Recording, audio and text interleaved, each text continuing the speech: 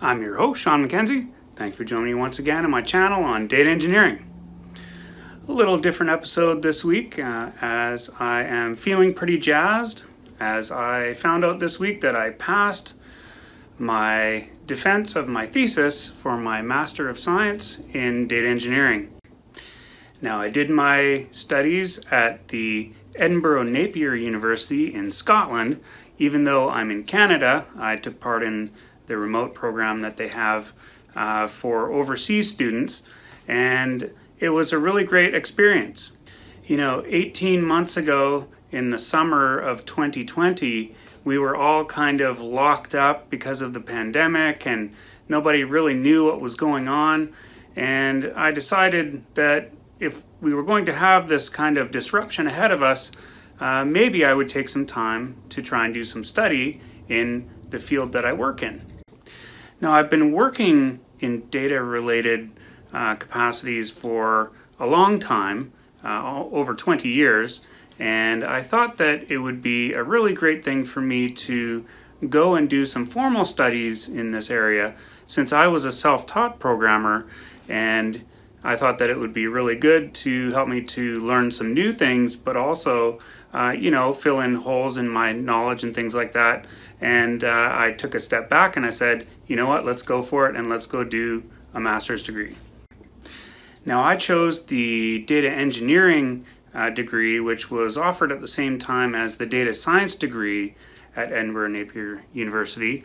And I thought it would be a good fit because my background was very heavily in data integration and things like that.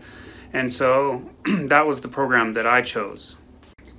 And actually the program was almost identical to the data science degree that they have.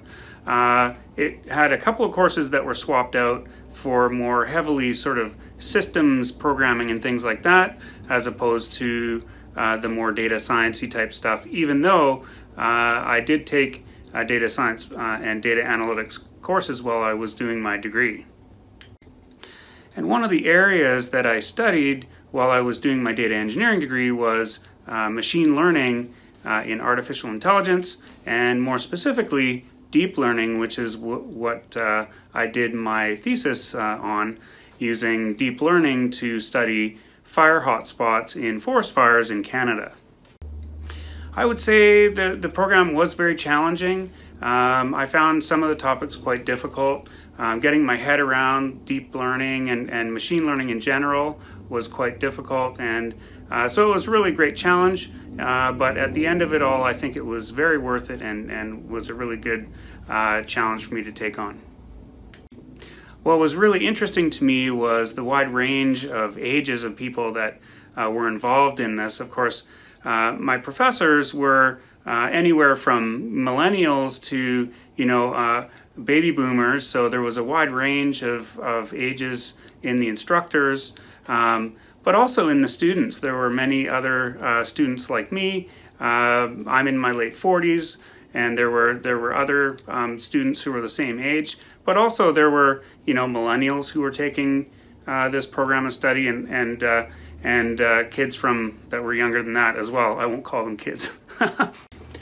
Now, I did my studies online, and all of the content was online, and it was done through, you know, the Moodle, you know, classroom environment that I think is used in many different places. And we did a lot of online, face-to-face, but also, you know, classroom environments using Zoom or Zoom type technology and things like that. And I thought it was really a fun and interesting environment to learn in. Now, one of the great things about, you know, taking a program like this is that it challenges you to use additional programming languages, which was really great for me because I use a small set of programming languages all the time in my projects, and this gave me a chance to really explore some new languages. And so, you know, I did a NLP pipeline in Java, which was really cool. I did computer vision using Python, and some advanced statistics and things like that in R, which was really, really cool. Some of those were new to me. Python wasn't really so much, but the other two were, and it really helped to give me some perspective on using some other languages and sort of open some new doors there. So how will I benefit from doing a master's in data engineering? Well, as a self-taught programmer, if there's any of you guys out there, make sure to comment below and maybe comment about your experience as a self-taught programmer.